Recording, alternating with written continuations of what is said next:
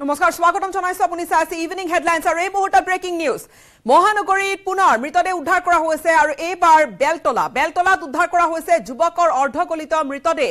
সত্যপুৰৰ হাউস number 8ত 8 number ঘৰত এই চাঞ্চল্যকৰ ঘটনা পোহৰলৈ আহিছে ভাড়া ঘৰত উদ্ধাৰ কৰা হৈছে শাহবাজ মালিকৰ মৃতদেহ পিতৃৰ সৈতে ভাড়া ঘৰটোতে আছিল শাহনাবাজ আৰু দীপেন শৰ্মাৰ ভাড়া ঘৰত মৃতদেহ উদ্ধাৰক লৈ ব্যাপক এতিয়া চাঞ্চল্য বিৰাজ কৰিছে দুৰ্গন্ধ ওলোৱা ঘৰত মালিকে খবৰ দিয়া আৰক্ষীক আৰু তাৰ পিছতে সমস্ত ঘটনা পোহৰলৈ আহে ঘটনাস্থলীত উপস্থিত হৈছে আৰক্ষীয়ে তন্নতন্নকৈ ইতিমধ্যে গোটেই ঘটনাৰ অনুসন্ধান আৰম্ভ কৰিছে 8 নম্বৰ ঘৰটো শাহনাবাজ মালিক নামৰ এই গৰাকী যুৱকৰ মৃতদেহ উদ্ধাৰ কৰা হৈছে লোকজন পিতৃৰ সৈতে থাকিছিল এই ঘৰটোত মহানগৰীত পুনৰ মৃতদেহ উদ্ধাৰৰ ঘটনা আৰু এইবাৰ ঘটনাৰ স্থান হৈছে বেলতলা য'ত অৰ্ধগলিত অৱস্থাত যুৱকৰ মৃতদেহ উদ্ধাৰ কৰা হৈছে সত্যপুৰৰ হাউস নম্বৰ 8 নম্বৰ ঘৰত এই চাঞ্চল্যকৰ ঘটনা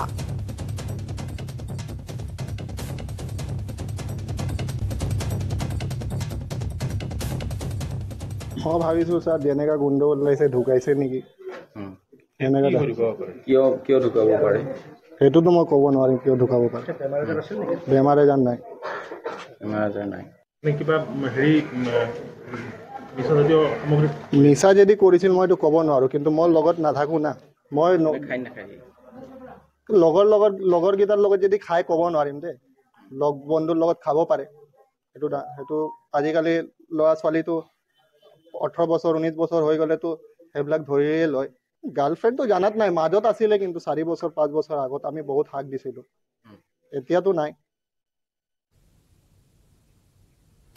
অৰুণাচল প্ৰদেশৰ পৰশুৰাম কুণ্ডত সন্ধানহীন হৈ পৰিছে তিনিজন কাকপথাৰৰ একেটি পৰিয়ালৰে তিনিগৰাকী সন্ধানহীন হৈ পৰিছে সন্ধানহীন ব্যৱসায়ী মনোজ শাহ পত্নী শোভা শাহ আৰু তেওঁৰ মাতৃ পুৱা পৰশুৰাম কুণ্ড দৰ্শনৰ বাবে গৈছিল পৰিয়ালটো আৰু তাতে অঘটন ঘটিছে পৰশুৰাম কুণ্ডত গা ধুবলৈ গৈ সন্ধানহীন হৈ পৰিছে আটাইকেইজন একেটি পৰিয়ালৰে তিনিগৰাকী লোক ঘটনাস্থলীত ৰাওনা হৈছে পৰিয়ালৰ লোক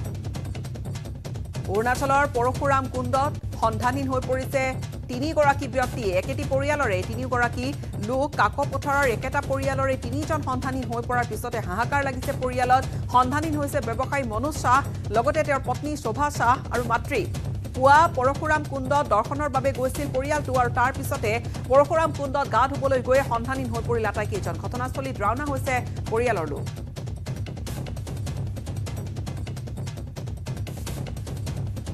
আৰু এই ঘটনাটোৰ পিছতে ব্যাপক প্ৰতিক্ৰিয়াৰ সৃষ্টি হৈছে আৰু এই গোটেই ঘটনাটোৰ পিছতে পৰিয়ালৰ লোকে ইতিমধ্যে তেওঁলোকে এই ঘটনাস্থলী গৈ পাইছেগৈ পৰশুৰাম কুণ্ডলৈ ৰাওনা হৈছে আৰু ঘটনাক লৈ ইতিমধ্যে আৰক্ষীয়ে যি উদ্ধাৰ অভিযান সেয়া আৰম্ভ কৰিছে আৰু এই ঘটনাটোৰ পিছতে যথেষ্ট দেখা গৈছে চাঞ্চল্যকৰ এটা পৰিৱেশ ব্যৱসায়ী মনোজ শাহ তেওঁৰ পত্নী মনোজ শাহৰ পত্নী আৰু লগতে তেওঁৰ মাতৃ একেলগে গৈছিল তেওঁলোক পৰশুৰাম কুণ্ডলৈ শোভা শাহ মনোজ শাহ আৰু মাতৃ পুৱা পৰশুৰাম কুণ্ড দৰ্শনৰ বাবে গৈছিল পৰিয়ালটো আৰু পৰশুৰাম কুণ্ডত গা ধুবলৈ গৈ সন্ধানহীন হৈ পৰে আটাইকেইজন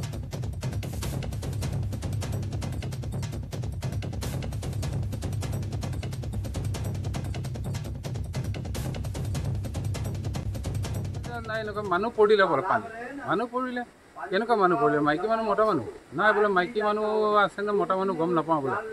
ল'ৰালোকে যাওঁতে সেইফালৰ পৰা মনোজৰ চুচুৰ বুঢ়া তাৰ ল'ৰাটোক বেলেগ মানুহে তুলি পেলাই আনি আছিলে তাৰ পৰা মই ঘূৰি গুচি আহিলোঁ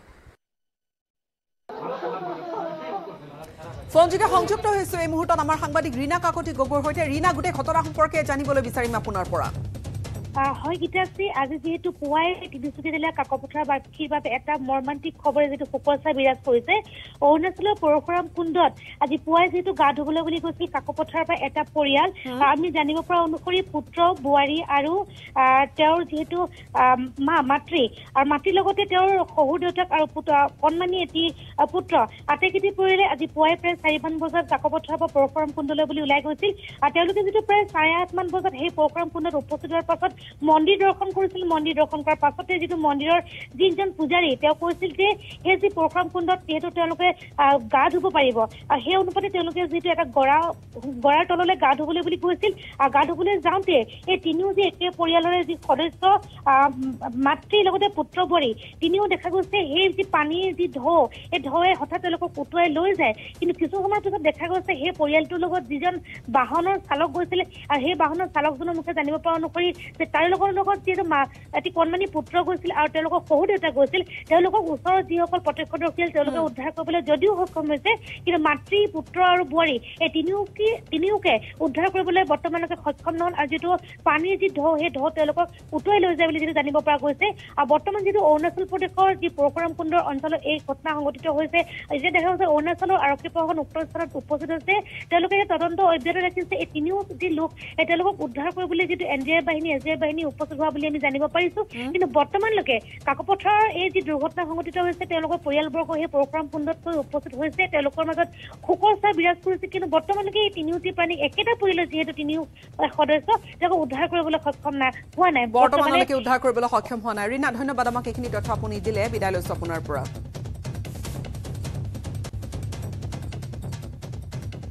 ৰবশেষত উচ্চতম ন্যায়ালয়ৰ মজিয়াত মুখ ঠেকেচা খালে ডক্টৰ হিমন্ত বিশ্ব শৰ্মা চৰকাৰে প্ৰবাসী ভাৰতীয়ৰ সন্তানৰ বাবে মেডিকেলৰ আসন সংৰক্ষণৰ সিদ্ধান্তত স্থগিতাদেশ জাৰি কৰিছে সৰ্বোচ্চ ন্যায়ালয়ে ন্যায়াধীশ ৰবীন্দ্ৰ ভাট আৰু ন্যায়াধীশ অৰবিন্দ কুমাৰৰ নেতৃত্বত গঠিত খণ্ড বিচাৰপীঠে এই গুৰুত্বপূৰ্ণ নিৰ্দেশনা প্ৰদান কৰে অসম চৰকাৰৰ এই সিদ্ধান্তক প্ৰত্যাহ্বান জনাই সৰ্বোচ্চ ন্যায়ালয়ৰ দ্বাৰস্থ হৈছিল হাদিউছ জামান লস্কৰ নামৰ লোকজন উল্লেখযোগ্য যে যোৱা 15 জুনত অনুষ্ঠিত হোৱা কেবিনেট বৈঠকত 15 জুনত পুনৰ কৈছো 15 জুনত যি কেবিনেট বৈঠক অনুষ্ঠিত হৈছিল তাত প্ৰবাসী ভাৰতীয়ৰ বাবে 10% মেডিকেলৰ আসন সংৰক্ষণৰ সিদ্ধান্ত এটা গ্ৰহণ কৰা হৈছিল কেবিনেটত আৰু ইয়াৰ বাবে প্ৰবাসী ভাৰতীয়ই চৰকাৰক প্ৰদান কৰিব লাগিব 20 লাখৰো অধিক টকা অৰ্থাৎ টকাৰ জৰিয়তে এক প্ৰকাৰ মেডিকেল আসন বিক্ৰী সিদ্ধান্ত এটা গ্ৰহণ কৰিছিল ৰাজ্য চৰকাৰে আৰু এই সিদ্ধান্ত লোৱাৰ পিছতে ৰাজ্যৰ বিভিন্ন মহলত তীব্ৰ প্ৰতিক্ৰিয়া দেখা গৈছিল বিভিন্নজনে সমালোচনা কৰিছিল ইপিনে উচ্চতম ন্যায়ালয়ৰ এই স্থগিতাদেশৰ পিছতে প্ৰবাসী ভাৰতীয় আৰু ৰাজ্য চৰকাৰে পৰৱৰ্তী কি আইনী পদক্ষেপ গ্ৰহণ কৰে সেয়া এটা যথেষ্ট গুৰুত্বপূৰ্ণ দিশ সেয়া লক্ষণীয় হৈ পৰিব এক প্ৰকাৰ মুখ ঠেকেচা খালে সুপ্ৰিম কোৰ্টত ডক্টৰ হিমন্ত বিশ্ব শৰ্মা চৰকাৰে যেহেতু প্ৰবাসী ভাৰতীয়ৰ সন্তানৰ বাবে মেডিকেলৰ আসন সংৰক্ষণৰ সিদ্ধান্ত এটা লৈছিল কেবিনেটত সেই সিদ্ধান্তত স্থগিতাদেশ জাৰি কৰিছে সৰ্বোচ্চ ন্যায়ালয়ে ন্যায়াধীশ ৰবীন্দ্ৰ ভাট আৰু ন্যায়াধীশ অৰবিন্দ কুমাৰৰ নেতৃত্বত গঠিত খণ্ড বিচাৰপীঠে গুৰুত্বপূৰ্ণ নিৰ্দেশনা দিছে স্থগিতাদেশ জাৰি কৰিছে আৰু অসম চৰকাৰে যি 15 জুনত শেহতীয়াকৈ এই যি সিদ্ধান্ত লৈছিলে প্ৰবাসী ভাৰতীয়ৰ ক্ষেত্ৰত আসন সংৰক্ষণৰ অসম চৰকাৰৰ সিদ্ধান্ত প্ৰত্যাহ্বান জনাই সৰ্বোচ্চ ন্যায়ালয়ৰ সুপ্ৰিম কোৰ্টৰ দ্বাৰস্থ হৈছিল হাদিউছ জামান লস্কৰ নামৰ এগৰাকী লোক উল্লেখযোগ্য যে যোৱা 15 জুনত এই কেবিনেট বৈঠকত এই প্ৰবাসী ভাৰতীয়ৰ বাবে 10% মেডিকেলৰ আসন সংৰক্ষণৰ সিদ্ধান্ত গ্ৰহণ কৰিছিলে কিন্তু ইয়াৰ বাবে প্ৰবাসী ভাৰতীয়ই চৰকাৰক প্ৰদান কৰিব লাগিব 20 লাখৰো অধিক টকা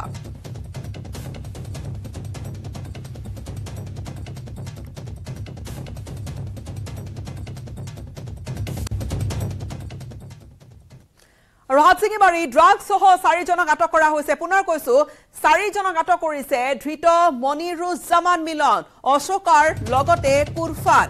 আৰু খাৰুৱা বন্ধা আৰক্ষী আটক কৰিছে এই 4 সৰবৰাহকাৰী ধৃত কুৰফান আলীৰ ঘৰ হৈছে মেঘালয়ৰ পশ্চিম গাৰো পাহাৰত 4 ড্ৰাগছ সৰবৰাহকাৰীৰ পৰা জব্দ কৰা হৈছে 22 গ্ৰাম হেৰোইন হাতছিঙিমাৰীৰ শান্তিপুৰত চলিছিল আৰক্ষীৰ অভিযান আৰু ধৃত এই 4 সৰবৰাহকাৰীক আৰক্ষীয়ে বৰ্তমান জেৰা অব্যাহত ৰাখিছে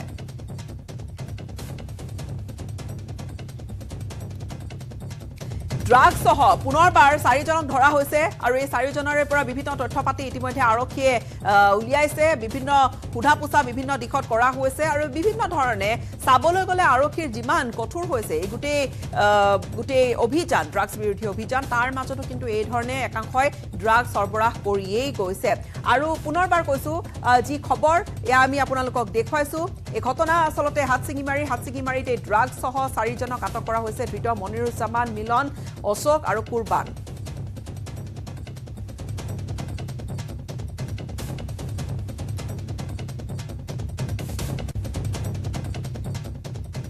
পুনৰ আৰক্ষীৰ জিম্মাত দিবন ডেকাক 3 দিনৰ বাবে আৰক্ষীৰ জিম্মালৈ প্ৰেৰণ কৰা হৈছে সানমাৰী আৰক্ষীয়ে 5 দিনৰ জিম্মাত বিচাৰিছিল আদালতত দিবন ডেকাৰ 5 দিনৰ জিম্মা বিচাৰিছিল আদালতে 3 দিনৰ জিম্মা দিছে 7 দিনৰ ম্যাদ উকলাত পুনৰ হাজিৰ কৰোৱা হৈছিল আদালতত দিবন ডেকা ইন্দ্ৰাণী কাণ্ডৰ অভিযুক্ত হৈছে দিবন ডেকা অন্যতম মূল অভিযুক্ত তেওঁৰ বিৰুদ্ধে ইন্দ্ৰাণীৰ ফটো ভাইৰেল কৰাৰ এটা ডাঙৰ অভিযোগ আছে টকাৰ লেনদেন এই গোটেই ঘটনাটোত ঘটিছিল তাত নাম ভাঙুৰ খাই পৰিছে কেইবাগৰাকীও বিজেপি নেতাৰ আৰু এগৰাকী মহিলা আত্মহননৰ দৰে পথ এটা বাছি ল'বলগীয়া হোৱা চৰমপন্থা এটা বাছি ল'বলগীয়া হোৱা এটা ঘটনা এক প্ৰকাৰ যি ধৰণে বিজেপিক জোকাৰিছে সমানে নতুন নতুন কথা পোহৰলৈ আহিছে গোটেই ঘটনাটোত চাকৰি প্ৰাৰ্থীৰ এডমিট কাৰ্ড একোজনৰ ঘৰৰ পৰা উদ্ধাৰ হোৱাৰ পৰা আৰম্ভ কৰি বিভিন্ন কথা পোহৰলৈ আহিছে আৰু দিবন ডেকাৰ খবৰ হৈছে দিবন ডেকাৰ 7 দিন আৰক্ষীয়ে জিম্মা ললে 7 দিন আৰক্ষীয়ে জেৰা চলালে তাৰ পিছত পুনৰ আজি যেতিয়া আৰক্ষীৰ জিম্মাৰ ম্যাদ উকলিছিল আদালতত হাজিৰ কৰোৱা হৈছিল আৰক্ষীয়ে 5 দিনৰ বাবে জিম্মাত বিচাৰিছিল দিবন ডেকাক আদালতে 3 দিনৰ বাবে আৰক্ষীৰ জিম্মালৈ প্ৰেৰণ কৰিছে দিবন ডেকাক সানমাৰী আৰক্ষীয়ে বৰ্তমান যেহেতু 5 দিনৰ জিম্মাত বিচাৰি 3 দিনৰ জিম্মাত লাভ কৰিছে দিবন ডেকাক সোধাপোছা আৰু বিভিন্ন দিশত কৰা হ'ব ইন্দ্ৰাণী কাণ্ডৰ অভিযুক্ত দিবন ডেকা আৰু ইন্দ্ৰাণীৰ ফটো ভাইৰেল কৰি গ্ৰেপ্তাৰ হৈ পৰিছিল দিবন ডেকা এডমিট কাৰ্ড উদ্ধাৰ হোৱা একাংশৰ ঠিকনা গুৱাহাটী আৰু নলবাৰী পুনৰ কৈছো যিসমূহ এডমিট কাৰ্ড উদ্ধাৰ কৰা হৈছিল এয়া অনুৰাগ চলিহাৰ ঘৰৰ পৰাই হওক বা আনসকলৰ দুই এঠাইৰ ঘৰৰ পৰাই হওক এডমিট কাৰ্ড উদ্ধাৰ হোৱা একাংশৰ ঠিকনা গুৱাহাটী আৰু নলবাৰীৰ বুলি স্পষ্ট হৈছে অৰ্থাৎ এই ধৰণৰ এটা প্ৰশ্ন উত্থাপন হৈছে যে তাত ধনৰ লেনদেনৰ জৰিয়তে এয়া কিবা এটা টকাৰ এটা হিচাপ হৈছিল নেকি যোৰহাটৰো একাংশ নিবনুৱাৰ এডমিট কাৰ্ড উদ্ধাৰ কৰা হৈছে লক্ষণীয়ভাৱে 25 গৰাকীকৈ নলবাৰীৰ নিবনুৱাৰ ভাষ্য গ্ৰহণ কৰিছে ইতিমধ্যে আৰক্ষীয়ে যে তেওঁলোকে কাৰোবাক টকা দিছিল নেকি দিছিল যদি কাক টকা দিছিল আৰু কোনে কি ধৰণৰ প্ৰতিশ্ৰুতি দিছিল এইবোৰ তথ্য পাতি আৰক্ষীয়ে ইতিমধ্যে তালিকা কিছু লাভ কৰি 25 গৰাকীকৈ নলবাৰীৰ নিবনুৱাৰ ভাষ্য গ্ৰহণ কৰিছে আৰক্ষীয়ে নলবাৰী কিষাণ মোৰ্চাৰ সম্পাদক হেমন্ত দাসৰ পৰা তথ্য লাভ কৰিছে অসীম চক্ৰৱৰ্তীৰ ঘৰৰ পৰা চাকৰিৰ চুক্তি পত্ৰ উদ্ধাৰ কৰা হৈছে পুনৰ কৈছো অসীম চক্ৰৱৰ্তী আন এটা নাম এই গোটেই কাণ্ডটোত সাঙুৰ খাই পৰা আন এটা নাম অসীম চক্ৰৱৰ্তীৰ ঘৰৰ পৰা চাকৰিৰ চুক্তি পত্ৰ উদ্ধাৰ কৰা হৈছে হেমন্ত দাসৰ কন্যাৰ চাকৰিৰ চুক্তি পত্ৰ উদ্ধাৰ কৰা হৈছে আৰু গুৱাহাটীৰ হেমন্ত দাস পুনৰবাৰ কৈছো হেমন্ত দাস আন এগৰাকী তেওঁ বিজেপি নেতা 25 গৰাকীকৈ নলবাৰী নিবনুৱাৰ ভাষ্য গ্ৰহণ কৰা হৈছিল আৰু নলবাৰী কিষাণ মোৰ্চাৰ সম্পাদক হেমন্ত দাসৰ কন্যাৰ চাকৰিৰ চুক্তি পত্ৰ উদ্ধাৰ কৰা হৈছে গুৱাহাটীৰ একাংশ নিবনুৱাৰ তালিকাও তৈয়াৰ সানমাৰী আৰক্ষীয়ে কৰিছে পলাতক অভিমন্যু দাসৰো চাঞ্চল্যকৰ তথ্য কিছু লাভ কৰা পৰিলক্ষিত হৈছে মাধুৰ্য দাস আৰু অভি দাসৰ নাম লৈ আত্মগোপন কৰি আছে বৰ্তমান অভিমন্যু অৰ্থাৎ মাধুৰ্য দাস নামটো লৈ অভি দাস নামটো লৈ আত্মগোপন কৰি আছে অভিমন্যু আৰু পলাতক অভিমন্যুৰ বাসগৃহটো উদ্ধাৰ কৰা হৈছে গুৰুত্বপূৰ্ণ নথি পত্ৰ নেপালৰ কাঠমাণ্ডুত অভিমন্যু পলাই থকাৰ তথ্য আৰক্ষীয়ে ইতিমধ্যে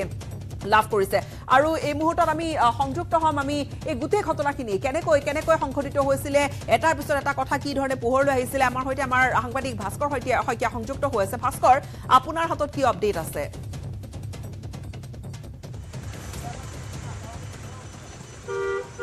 হয় নিশ্চয়কৈ গীতাশ্ৰী ক'ব লাগিব মই বৰ্তমান উপস্থিত আছোঁ যে মুখ্য ন্যায়াধীশ কাৰ্যালয়ৰ সন্মুখত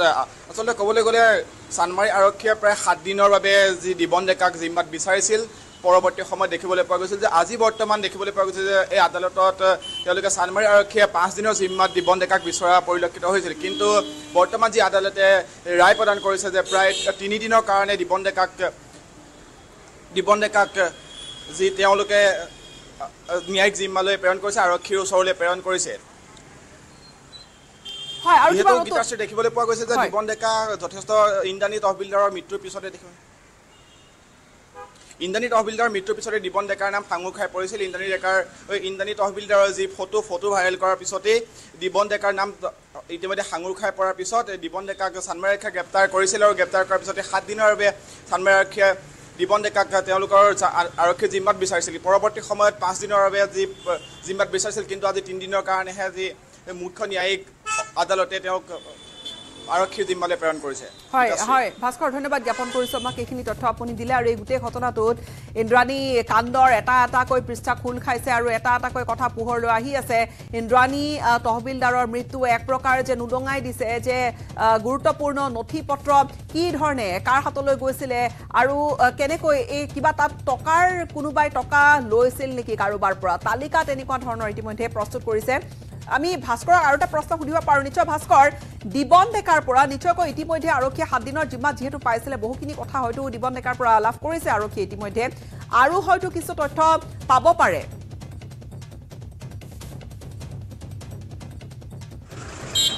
হয় নিশ্চয়কৈ ক'ব লাগিব যে চানমাৰীয়ে যথেষ্ট সংখ্যক তথ্য দিবন ডেকাৰ পৰা লাভ কৰিছে আৰু 25 গৰাকীকৈ যি শিক্ষাৰ্থী নামো পৰীক্ষাৰ্থী নামো ইতিমধ্যে উল্লেখ কৰা হৈছে তেওঁলোকৰ ভাষ্য গ্ৰহণ কৰিছে চানমাৰী আৰক্ষীয়ে আৰু শেহতীয়া তদন্ত অনুসৰি যি দিবন ডেকাৰ যথেষ্ট টকাৰ লেনদেনৰ কথা পোহৰলৈ আহিছে কিন্তু পৰৱৰ্তী সময়ত লক্ষণীয় হ'ব কেনেকুৱা ধৰণৰ ব্যক্তিৰ সৈতে তেওঁৰ সম্পৰ্ক আছিল বা কোন ব্যক্তি আন পৰৱৰ্তী সময়ত দেখিবলৈ পোৱা যাব যে কোন ব্যক্তি দিবন ডেকাৰ সৈতে জড়িত হৈ আছে আৰু কোনে কিমান টকা লৈ পেলাই পৰীক্ষা দিয়া যি চাকৰি দিয়াৰ নামত তেওঁলোকে তহন লৈছিল তাৰ পৰৱৰ্তী সময়তে বিষয়টো লক্ষণীয় হ'ব হয়তো আৰু কিছু কথা পোহৰলৈ আহিব যিহেতু তেনেকুৱা প্ৰাৰ্থীৰ তালিকা ইতিমধ্যে আৰক্ষীৰ হাতত পৰিছে ভাস্কৰ বিদায় লৈছো আপোনাৰ পৰা ধন্যবাদ এই ধৰণে গোটেই প্ৰসংগটোত আচলতে কেইবাগৰাকীৰো নাম পোহৰলৈ আহিছে যিসকল প্ৰাৰ্থীক সোধা পোছাও ইতিমধ্যে আৰক্ষীয়ে কৰিছে এতিয়া মূল প্ৰসংগটো হৈছে কোনে টকা খালে কোনে কাক টকা দি টকা লৈ কোনে কাক কি প্ৰতিশ্ৰুতি দিছিল কিয়নো এডমিট কাৰ্ড উদ্ধাৰ হোৱা এই ঘটনাবোৰ সহজভাৱে ল'ব পৰা ঘটনা নিশ্চয়কৈ নহয় আৰু ইন্দ্ৰাণী তহবিলদাৰৰ গোটেই মৃত্যুৰ প্ৰসংগত এফালে দিবন ডেকাৰ বিৰুদ্ধে ফটো ভাইৰেল কৰাৰ অভিযোগ দুটাকৈ গোচৰ হৈছে ফটো ভাইৰেল এটা গোচৰ আৰু টকাৰ লেনদেন হৈছে আন এটা গোচৰ এডমিট কাৰ্ড উদ্ধাৰ হোৱা একাংশৰ ঠিকনা গুৱাহাটী আৰু নলবাৰীৰ একাংশ আছিলে আৰু গুৱাহাটীৰ একাংশ যোৰহাটৰো একাংশ নিবনুৱাৰ এডমিট কাৰ্ড উদ্ধাৰ কৰা হৈছে যেটো অনুৰাগ চলিহাৰ ঘৰৰ পৰা মূল অভিযুক্ত অনুৰাগৰ ঘৰৰ পৰা উদ্ধাৰ কৰা হৈছিল নথি পত্ৰ এডমিট কাৰ্ড নিবনুৱাৰ ভাষ্য নলবাৰীত গ্ৰহণ কৰিছে ইতিমধ্যে আৰক্ষীয়ে প্ৰায় 25 গৰাকীমান লোকৰ ভাষ্য ইতিমধ্যে নলবাৰী আৰক্ষীয়ে গ্ৰহণ কৰিছে আৰু নলবাৰী কিষাণ মৰ্চাৰ সম্পাদক হেমন্ত দাসৰ কন্যাৰ চুক্তি পত্ৰও উদ্ধাৰ কৰা হৈছে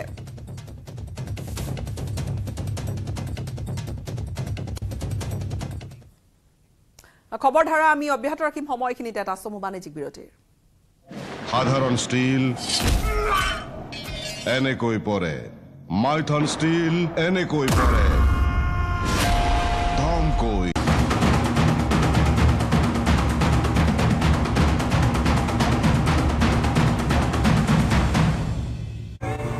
আন যিবোৰ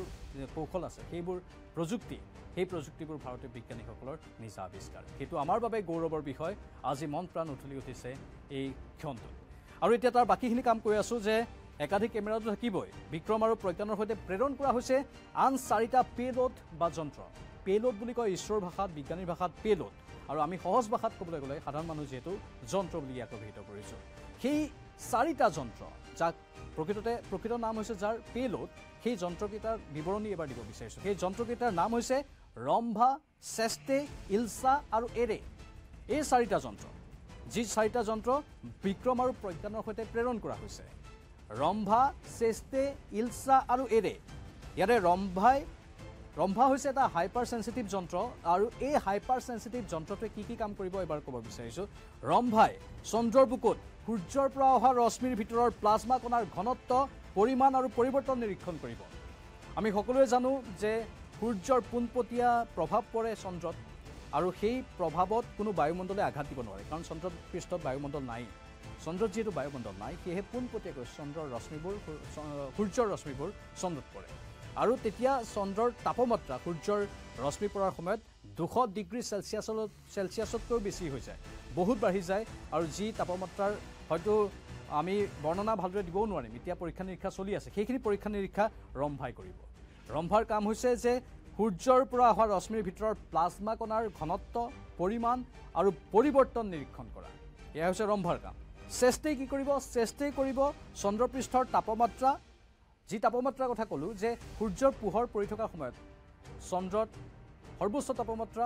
200 ডিগ্ৰী চেলচিয়াছতকৈ বেছি বাঢ়ি যায় আৰু যেতিয়া সূৰ্য ডুবি যায় তেতিয়া তাপমাত্ৰা 200 ডিগ্ৰীতকৈ কমি যায় সেই সূৰ্য থকা সময়খিনিত কিমান তাপমাত্ৰা হয় কেৱল 200 ডিগ্ৰীয়ে নে 300 ডিগ্ৰীলৈও যায় বা তাতোকৈ বেছি যায় কিমান ভয়ংকৰ তাপমাত্ৰা হ'ব পাৰে সেইখিনি চেষ্টেই হিচাপ কৰিব বা গণনা কৰিব প্ৰকৃততে তাপমাত্ৰা চন্দ্ৰপৃষ্ঠত সেই সময়ত কিমান হয় চেষ্টেৰ কাম আপোনালোকে গম পালে ৰম্ভাৰ কাম আপোনালোকে গম পালে এতিয়া ইলছাৰ কাম কৰিব বিচাৰিছোঁ ইলছাই অৱতৰণৰ চৌপাশৰ মাটিৰ কম্পনাংক পৰীক্ষণ কৰিব মানে যি স্থানত আমাৰ এই প্ৰজ্ঞান আৰু লেণ্ডাৰ বিক্ৰম অৱতৰণ কৰিছে সেই চৌদিশৰ সেই স্থানৰ পৰা প্ৰায় 4 কিলোমিটাৰ মই ধৰি লৈছোঁ 4 কিলোমিটাৰ ব্যাসাৰ্ধৰ স্থানৰ ভূমিৰ কম্পনাংক পৰীক্ষণ কৰিব ভূমিৰ কম্পনাংক বুলি ক'বলৈ গ'লে আমিতো পৃথিৱীত ভূমিকম্প বুলি কওঁ এতিয়া চন্দ্ৰত হয়তো চন্দ্ৰকম্প ক'ব লাগিব কেইমাহমানৰ ভিতৰত 100খন কেবিনেট বৈঠক অনুষ্ঠিত হোৱাটো এটা বিৰল আৰু ঐতিহাসিক ঘটনা বুলি আমি ক'ব লাগিব মই কেইটামান উদাহৰণ দিছোঁ 2002 চনৰ পৰা 2004 চনৰ ভিতৰত অসমত 52খন কেবিনেট বৈঠক অনুষ্ঠিত হৈছিল 2005 চনৰ পৰা 2007 চনৰ ভিতৰত অসমত 50খন কেবিনেট বৈঠক অনুষ্ঠিত হৈছিল 2007 চনৰ পৰা 2011 চন সুদীৰ্ঘ 5 বছৰ 52খন কেবিনেট বৈঠক অনুষ্ঠিত হৈছিল 2011 পৰা 2014 তিনিটা বছৰত 35খন কেবিনেট বৈঠক অনুষ্ঠিত হৈছিল 2015 পৰা 17 37খন কেবিনেট বৈঠক অনুষ্ঠিত হৈছিল 2017 পৰা 20 31খন কেবিনেট বৈঠক অনুষ্ঠিত হৈছিল আৰু 2020-21 গোটেই বছৰটোত 7খন কেবিনেট বৈঠক অনুষ্ঠিত হৈছিল আৰু ক'ব গ'লে 2002 চনৰ পৰা 2021 চনলৈ অসমত 264খন কেবিনেট বৈঠক অনুষ্ঠিত হৈছিল সুদীৰ্ঘ 20 বছৰত গতিকে যদি 20 ইয়াৰ্ছ আমি চাওঁ 20 বছৰত কেবিনেট বৈঠক অনুষ্ঠিত হৈছিল 264 আৰু 20 বছৰৰ বিপৰীতে যোৱা 2টা বছৰ 4টা মাহত আমি 100খন কেবিনেট বৈঠক আমি কৰিব পাৰিছিলোঁ আৰু মই ভাবো যে আমাৰ চৰকাৰৰ কাৰ্যকালত হয়তো আমি যোৱা 20 বছৰৰো গোটেই যি পৰিসংখ্যা আছে তাক আমি অতিক্ৰম কৰিব পাৰিম আজিৰ কেবিনেট বৈঠকখন আন এটা দিশত গুৰুত্বপূৰ্ণ আছিল যে আজি আমাৰ আটাইতকৈ দীঘলীয়া কেবিনেট বৈঠক আছিলে প্ৰায় আমি 11 বজাত কেবিনেটত বহিছিলোঁ আৰু 4টা 10-15 বজালৈকে কেবিনেট চলিছে আৰু এক প্ৰকাৰ আপোনালোক বহি থকা বুলি অলপ আমি সোনকালে উঠি আহিলোঁ নহলে আৰু আমাৰ 1 ঘণ্টাৰ কাম আছিলে পৰিসংখ্যা এটা কিন্তু এই কেবিনেটত লোৱা আমি সিদ্ধান্ত সমূহৰ এখন বুকলেট আপোনালোকৰ ওচৰলৈকে আমি আগবঢ়াই দিছোঁ আমাৰ সমগ্ৰ কেবিনেটৰ সময়ছোৱাত আজিৰ কেবিনেটখনক যদি আমি বাদ দিওঁ 1238টা সিদ্ধান্ত আমি গ্ৰহণ কৰিছিলোঁ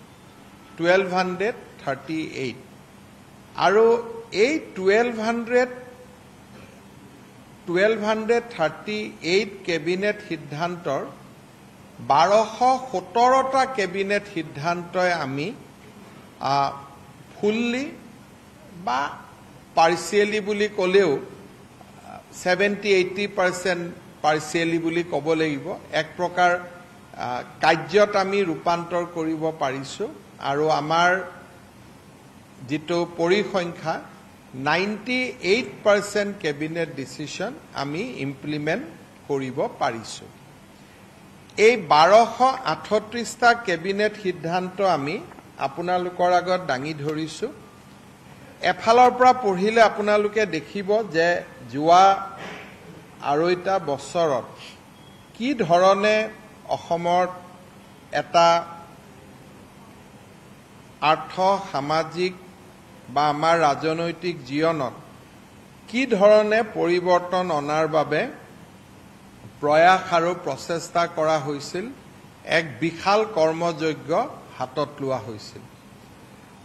মই বিশ্বাস কৰোঁ যে আমি যি ধৰণে পাৰদৰ্শিতা অৰ্থাৎ আগত কোনো এখন চৰকাৰ নহব অসমত যোনে কেবিনেট সিদ্ধান্তসমূহ প্ৰকাশ কৰিছে কাৰণ বহুত কেবিনেট সিদ্ধান্ত কনফিডেন্সিয়েল হৈ থাকে মানুহে গম নাপায় আমি পাৰদৰ্শিতাৰ এক ভূমিকম্পৰ কথাই কৈছোঁ সেই ভূমিকম্পৰ পৰীক্ষা কৰিব চন্দ্ৰপৃষ্ঠত চন্দ্ৰত চন্দ্ৰকম্প কেনেধৰণে হয় চন্দ্ৰৰ সেই কম্পনাংক কিমান হয় আৰু যেহেতু আমি বিজ্ঞানীসকলে কোৱা শুনি থাকোঁ যে চন্দ্ৰত প্ৰায় এনেধৰণৰ ভূমিকম্প আহি থাকে খুব ঘনাই ভূমিকম্প আহি থাকে সেই ঘনাই অহা ভূমিকম্পবোৰৰ ৰিক্টাৰ স্কেলত প্ৰাবল্য কিমান থাকে কিমান প্ৰাবল্যৰ ভূমিকম্প আহে পৰৱৰ্তী সময়ত যদি মানুহ তালৈ যাব লগা হয় বা যাবলৈ সক্ষম হয় তেনেহ'লে সেই ভূমিকম্পই কি প্ৰভাৱ পেলাব তাত জনবসতি গঢ়ি তোলাৰ ক্ষেত্ৰত ভূমিকম্পই কিবা বাধা দিব পাৰে নেকি সেই বিষয়বোৰ ভূমিকম্পৰ অৰ্থাৎ চন্দ্ৰকম্পৰ কথাই কৈছোঁ চন্দ্ৰকম্পৰ তাত কিমান কম্পনাংক অনুভূত হয় সেইখিনি চাব ইলচাই সেইখিনি পৰীক্ষা কৰিব আৰু লগতে এৰে নামৰ যন্ত্ৰটোৱে চন্দ্ৰৰ গতিশীলতা চাব চন্দ্ৰৰ গতিশীলতাক লৈ বহুখিনি কথা আমি শুনিবলৈ পাই থাকোঁ চন্দ্ৰই পৃথিৱীক প্ৰদক্ষিণ কৰে কিন্তু পৃথিৱীক প্ৰদক্ষিণ কৰাৰ এই গোটেই পৰিৱেশটো অলপ সুকীয়া হয় পৃথিৱীয়ে যেনেধৰণে সূৰ্যক প্ৰদক্ষিণ কৰে ঠিক তেনেধৰণৰ নহয় এতিয়া এৰে চাব যে চন্দ্ৰই পৃথিৱীক প্ৰকৃততে কেনেধৰণে প্ৰদক্ষিণ কৰে আৰু চন্দ্ৰৰ দক্ষিণ মেৰুৰ পৰা পৃথিৱীৰ প্ৰকৃত দূৰত্ব বা দক্ষিণ মেৰুৰ পৰা পৃথিৱীৰ অৱস্থিতি এই সকলো হিচাপ কৰিব এৰে এয়াই হৈছে ৰম্ভা শ্ৰেষ্ঠে ইলছা আৰু এৰেৰ কাম চন্দ্ৰপৃষ্ঠত বৰ্তমান চন্দ্ৰৰ বুকুত লেণ্ডাৰ বিক্ৰম আৰু ৰভাৰ প্ৰজ্ঞানে এইখিনি কামেই কৰি আছে আৰু এইখিনি কথা আপোনালোকে জনাটো প্ৰয়োজন এটা এটাকৈ স্তৰকৈ মই আপোনালোকক বুজাই ক'লোঁ এটা স্তৰত কেনেধৰণে কাম কৰিব আৰু যেতিয়া 14 দিন সমাপ্ত হ'ব 14 দিন সমাপ্ত হোৱাৰ লগে লগে চিৰনিদ্ৰাত শুই যাব চিৰনিদ্ৰাত গুচি যাব এই আমাৰ ৰভাৰ প্ৰজ্ঞান আৰু লেণ্ডাৰ বিক্ৰম কাৰণ সূৰ্যৰ পৰা যেহেতু শক্তি আহৰণ কৰিহে এইখিনি কাম কৰি থাকিব আৰু সূৰ্যৰ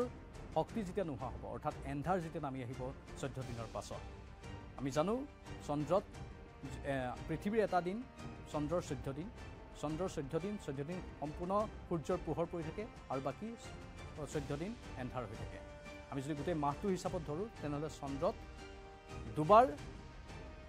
দুটা বেলেগ বেলেগ দিশ দেখিবলৈ পোৱা যায় এবাৰ সূৰ্য উদয় হোৱাৰ দিশ য'ত 14 দিন একেলেঠাৰে সূৰ্যৰ পোহৰ পৰি থাকে আৰু বাকী 14 দিন এন্ধাৰ য'ত সূৰ্যৰ পোহৰ অলপো নপৰে আৰু তাত তাপমাত্ৰা -200 ডিগ্ৰী মানলৈকে কমি যায় আৰু তেতিয়াই চিৰনিদ্ৰাত গুচি যাব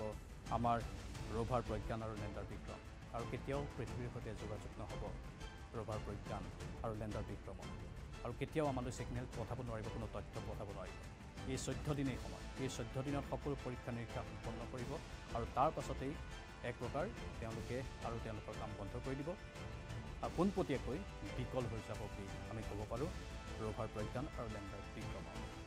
এইখিনি নিৰ্দিষ্ট কাম বৰ্তমান চন্দ্ৰপৃষ্ঠত পূৰ্ণগতিত এই কামবোৰ 14 দিনলৈকে চলি থাকিব আৰু 14 দিনলৈকে প্ৰতিটো আপডেট আপোনালোকে আমাৰ জৰিয়তে লাভ কৰি থাকিব কাৰণ আমি তথ্যবোৰ আহৰণ কৰি থাকিম ইছৰোৰ ৱেবছাইটৰ পৰা ধন্যবাদ জনাইছোঁ পৰৱৰ্তী সময়ত পুনৰ নতুন ভিডিঅ'ৰ সৈতে লগ পাম নমস্কাৰ একাংশ ক্ষুদ্ৰ চাহ খেতিয়কৰ বিড়ম্বনাৰ কথা ক'বলৈ ওলাইছোঁ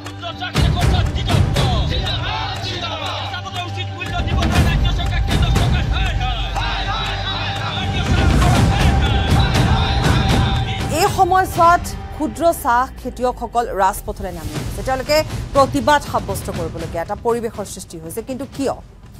এইভাবে সৃষ্টি হৈছে কাৰণ এটা সময় আছিল যেতিয়া সমগ্ৰ অৰ্থনীতি চাহপাতৰ ওপৰতে নিৰ্ভৰ কৰিছিল চাহ উদ্যোগটোৰ ওপৰত নিৰ্ভৰ কৰিছিল দেশৰ অৰ্থনীতি চাহ উদ্যোগৰ ওপৰত নিৰ্ভৰ কৰিছিল আৰু সেই সময়ছোৱাতে বহু সংখ্যক যুৱক যুৱতী ওলাই আহিছিল বিশেষকৈ ছাত্ৰ ছাত্ৰীসকলক সহায় কৰিব আৰু টেটত লাভ কৰা মাৰ্কছে মুখ্যতঃ এতিয়া প্ৰাথমিক শিক্ষাৰ বাবে প্ৰয়োজনীয় মাৰ্কছ হৈ পৰিব যদিও হায়াৰ সেকেন্ডাৰী ডিগ্ৰীৰ এটা মাৰ্কছ এই ক্ষেত্ৰত আহিব কিন্তু মুখ্যতঃ টেটৰ মাৰ্কশ্বিটখনে শিক্ষক নিযুক্তিৰ মুখ্য বিষয়বস্তু হৈ পৰিব আজি আমি গুৱাহাটীত চিচিটিভি যাতে সংযোজিত হয় তাৰ বাবেও কেবিনেটে 230 কোটি টকা অনুমোদন কৰিছে আৰু মই ভাবো যে এই বিত্তীয় বৰ্ষতে গুৱাহাটীৰ চিচিটিভি বাস্তৱত আমি দেখা পাম আমি এটা নতুন এটা ইনিচিয়েটিভ লৈছো যাৰ নাম হল মোদী স্বচ্ছ জিলা পুৰস্কাৰ মোষ্ট আউটষ্টেণ্ডিং ডিষ্ট্ৰিক্ট ইনিচিয়েটিভ স্বচ্ছ জিলা পুৰস্কাৰ চমুকৈ মোদী স্বচ্ছ জিলা পুৰস্কাৰ ইয়াত বহুতবোৰ ক্ৰাইটেৰিয়া ঠিক কৰা হৈছে যিখন জিলাৰ স্বচ্ছতাৰ ক্ষেত্ৰত আটাইতকৈ উৎকৃষ্টতম উদাহৰণ পাব উদাহৰণ দেখুৱাব তেওঁ সেই জিলাখনেই মোদী স্বচ্ছ জিলা পুৰস্কাৰ পাব আৰু তাত আমি 100 কোটি টকাৰ পুৰস্কাৰ আমি ধাৰ্য কৰিছোঁ অসমত ক্ৰীড়া মহাসংগ্ৰামৰ মহাৰণৰ সমান্তৰালভাৱে আমি আমি সংগীত মহাৰণ পতাৰ যিটো সিদ্ধান্ত আছিল তাৰো ৰূপৰেখা আজি কেবিনেটে অনুমোদন জনাইছে আজি আমাৰ 100তম কেবিনেট বৈঠক অসমত চৰকাৰ চলে ৰুলছ অফ এক্সিকিউটিভ বিজনেছৰ ওপৰত আৰু এই ৰুলছ অফ এক্সিকিউটিভ বিজনেছখন ব্ৰিটিছে বনাই থোৱা দিনৰ পৰা পৰিৱৰ্তন হোৱা নাছিল মুখ্যতঃ সৰু সুৰা পৰিৱৰ্তন হৈছিল so from today Assam will have a new rules of executive business অৰ্থাৎ মন্ত্ৰীৰ দায়িত্ব কি মুখ্যমন্ত্ৰীৰ দায়িত্ব কি মুখ্য সচিবৰ দায়িত্ব কি এতিয়া এইবিলাক সম্পূৰ্ণ লিপিবদ্ধ হ'ব আৰু ৰাজ্যৰ প্ৰশাসনিক সংস্কাৰত ই এক বিশেষ গুৰুত্বপূৰ্ণ ভূমিকা গ্ৰহণ কৰিব আমি যি নেশ্যনেল উইডো পেনশন স্কিমত যিসকল বিধৱা মহিলাই বৃদ্ধ পেনশন 300 টকা পাই আছিলে তেওঁলোকৰো বৃদ্ধ পেনশন আমি আৰু 950 টকাকৈ বঢ়াই দিছো যাতে তেওঁলোকে অৰুণোদয়ৰ সমান বৃদ্ধ পেনশন পাব পাৰে আগতে বিধৱা পেনশন 300 টকা পাইছিল আমি 300 টকাৰ লগত 950 টকা যোগ কৰি দিলো আজিৰ পৰা যাতে অৰুণোদয় আৰু বিধৱা পেনশন 1200 টকা একে সমান হ'ব পাৰে আৰু আজি কেবিনেটত ফৰেনচিকৰ বিজ্ঞানাগাৰ তাৰ পিছত আমাৰ কিছু অনুষ্ঠানক অভিৰুচি আদি অনুষ্ঠানক ভূমি আবলটন আদি বহুত কেইটা সিদ্ধান্ত লোৱা হয় আৰু সেই গোটেইখিনি মই কোৱা সিদ্ধান্তক বাদ দিও সামাজিক মাধ্যম বা আপোনালোকক আমি ষ্টেটমেন্ট যোগে বাকি সিদ্ধান্তৰ কথাখিনিও আমি আপোনালোকক অৱগত কৰিম আজি কেবিনেটত আৰু কেইটামান আমি গুৰুত্বপূৰ্ণ সিদ্ধান্ত গ্ৰহণ কৰো যোৱা বছৰ 31 ডিসেম্বৰৰ দিনা আমি অসমত 4খন জিলা বিলুপ্তি কৰিছিলো আৰু সিদিনাখনে মই অসমৰ ৰাইজক প্ৰতিশ্ৰুতি দিছিলো যে নিৰ্ধাৰিত সময়ত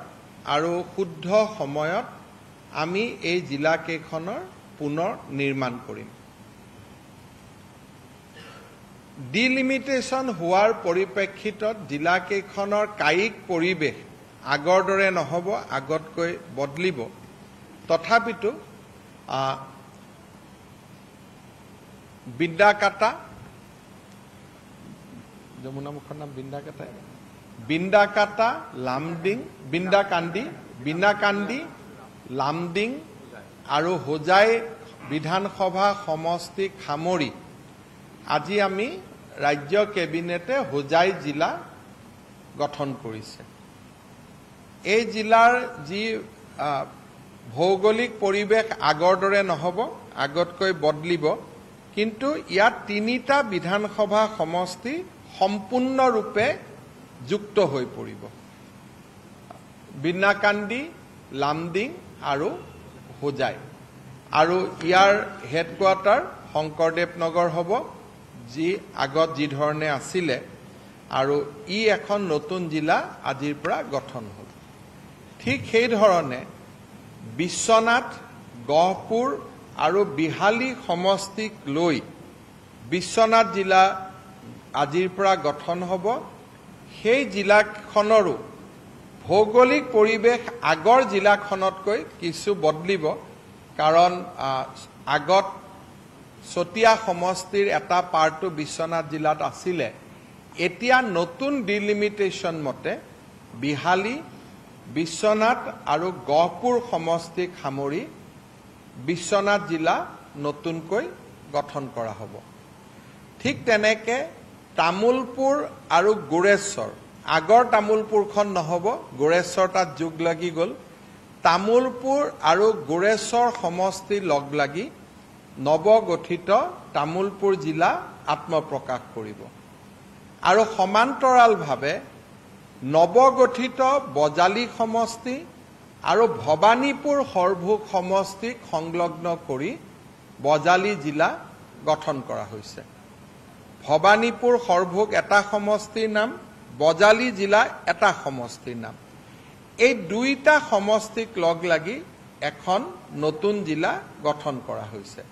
অৰ্থাৎ অসমত আজিৰ পৰা আমি 4খন জিলা পুনৰ গঠন কৰিছো তাৰ সীমা আৰু ভৌগোলিক পৰিধি বিধানসভা সমষ্টিৰ লগত কো-টাৰ্মিনাস হ'ব বা বিধানসভা সমষ্টিৰ লগত একে হ'ব নিৰ্বাচনী আয়োগে ঘোষণা কৰা বিধানসভা সমষ্টিৰ লগত একে হ'ব আৰু পুৰণা জিলাখন নহব তাত দুই এটা পঞ্চায়ত হয়তো পুৰণা জিলাখনৰ থাকি গল নতুন জিলাত গুট খালে ই বিধানসভা সমষ্টি অনুসৰি হ'ব আজি কেবিনেটত আৰু এটা আমি সিদ্ধান্ত গ্ৰহণ কৰিছো যি সিদ্ধান্তৰ জৰিয়তে আমি অসমৰ বৰ্তমানৰ 24টা মহকুমা আমি বিলুপ্তি কৰিছো যি 24 সিভিল সাব ডিভিজন আছিল সেই সিভিল সাব ডিভিজন সমূহ বিলুপ্তি হ'ব আৰু সিভিল সাব ডিভিজন সমূহৰ স্থানত আমি আজিৰ কেবিনেটত 81খন উপজিলা আমি গঠন কৰিছো 81 সাব ডিস্ট্ৰিক্ট সাধাৰণতে আপোনালোকে জানে যে মহকুমাধিপতি থাকে উপজিলাত জিলা উপায়ুক্তৰ প্ৰায় সমকক্ষ এজন অতিৰিক্ত উপায়ুক্ত থাকিব অৰ্থাৎ মহকুমাতকৈ উপজিলা ক্ষমতা পৰিসৰ সকলোৰে সৈতে বহু বেছি উচ্চ মানদণ্ডৰ হ'বগৈ আমি গঠন কৰা আজি উপজিলা কেইখন হ'ল গোলকগঞ্জ গৌৰীপুৰ বীৰসিং জৰুৱা বিলাসীপাৰা ধুবুৰীত এই 4খন উপজিলা গঠন কৰা হৈছে গোৱালপাৰা জিলাত জলেশ্বৰ গোৱালপাৰা পশ্চিম আৰু দুধনৈ উপজিলা গঠন কৰা হৈছে বঙাইগাঁও জিলাত অভয়াপুৰী আৰু সৃজনগাম উপজিলা গঠন কৰা হৈছে বৰপেটা জিলাত ভবানীপুৰ সৰভোগ জিলা বজালী থাকিলে কিন্তু উপজিলা ভবানীপুৰ সৰভোগ মাণ্ডিয়া চেঙা পাকা বেদবাৰী এই কেইখনক উপজিলা লৈ আমি উন্নত কৰিছো কামৰূপত সমৰীয়া বকু ছয়গাঁও পলাশবাৰী ৰঙিয়া কমলপুৰ এই গোটেই কেইখন উপজিলালৈ উন্নত হৈছে কামৰূপ মহানগৰ জিলাত 4খন উপজিলা গঠন হৈছে দিছপুৰ ডিমৰীয়া নিউ গুৱাহাটী জালুকবাৰী নলবাৰীত 2খন উপজিলা গঠন কৰা হৈছে বৰক্ষেত্ৰী আৰু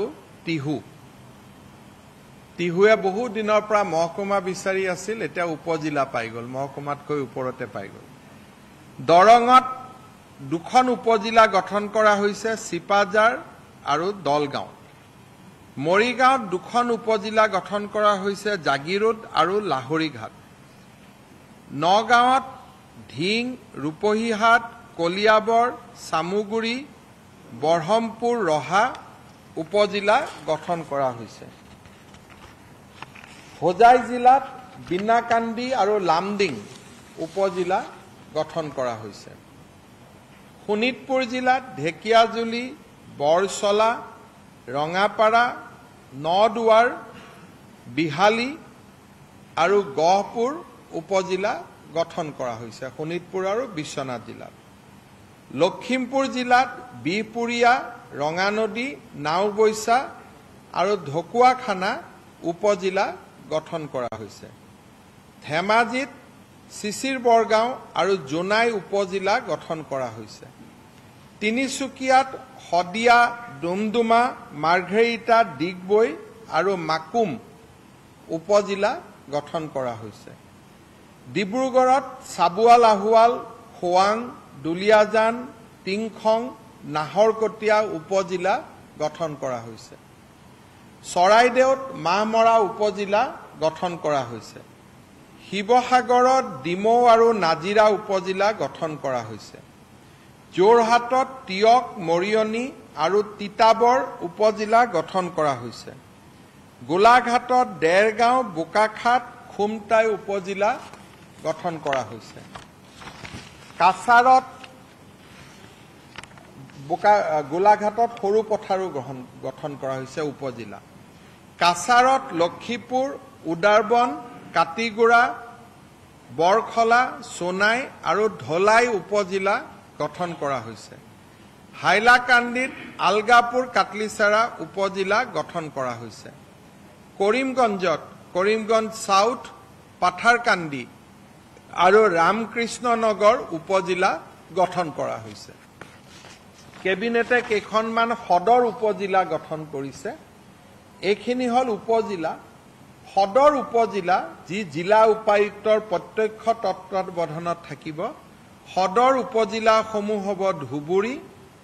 সাউথ সালমাৰা পূব গোৱালপাৰা বঙাইগাঁও বৰপেটা হাজো শুৱালকুছি বজালি গুৱাহাটী চেন্ট্ৰেল নলবাৰী মঙলদৈ মৰিগাঁও নগাঁও বটদ্ৰৱা তেজপুৰ বিশ্বনাথ লখিমপুৰ ধেমাজি তিনিচুকীয়া ডিব্ৰুগড় সোণাৰী শিৱসাগৰ যোৰহাট গোলাঘাট শিলচৰ হাইলাকান্দি কৰিমগঞ্জ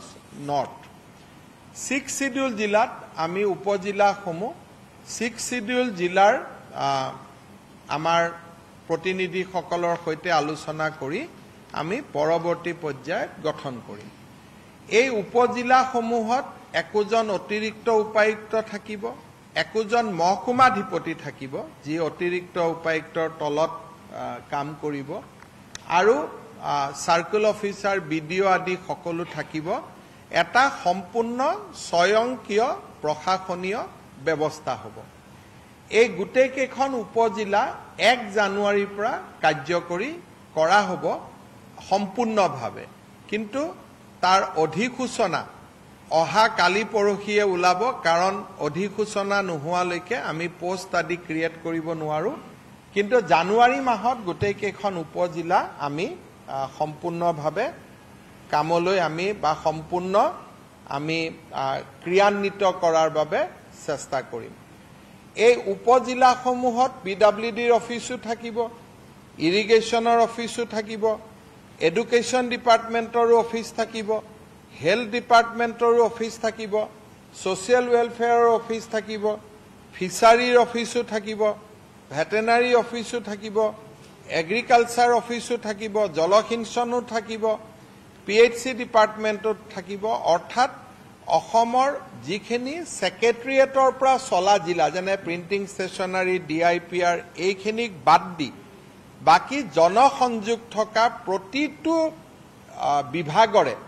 উপজিলা কাৰ্যালয় 1 জানুৱাৰীৰ পৰা আমি কাৰ্যত আনাৰ বাবে প্ৰচেষ্টা কৰিম অসমত এতিয়া সাৰ্কেল থাকিব সাৰ্কেলৰ পৰা পুনে পুনে উপজিলা হ'ব উপজিলাৰ পৰা পুনে পুনে জিলা হ'ব মহকুমা ব্যৱস্থাটোকে আমি উপজিলালৈ উন্নত কৰিছো তাৰ ফলত এক প্ৰকাৰ পুৰণা ভাষাত ক'ব গ'লে 81টা মহকুমা হ'ব আৰু নতুন ভাষাত ক'ব গ'লে 81টা উপজিলা হ'ব গতিকে আজিৰ কেবিনেটত এই ধৰণৰ 100তম কেবিনেটত আমি সিদ্ধান্তসমূহ গ্ৰহণ কৰো আপোনালোকৰ যদি কিবা প্ৰশ্ন আছে আপোনালোকে সুধিব পাৰে যি জিলাত আটাইতকৈ বেছি বিধানসভা সমষ্টি প্ৰত্যেকটো বিধানসভা সমষ্টিকে একোটা উপজিলা দিয়া হৈছে গতিকে মোৰ যিমান দূৰ মনত পৰিব কামৰূপ আৰু ডিব্ৰুগড়তে আটাইতকৈ সমষ্টি বেছি হ'ব কাছাৰ নগাঁও আটাইতকৈ উপজিলা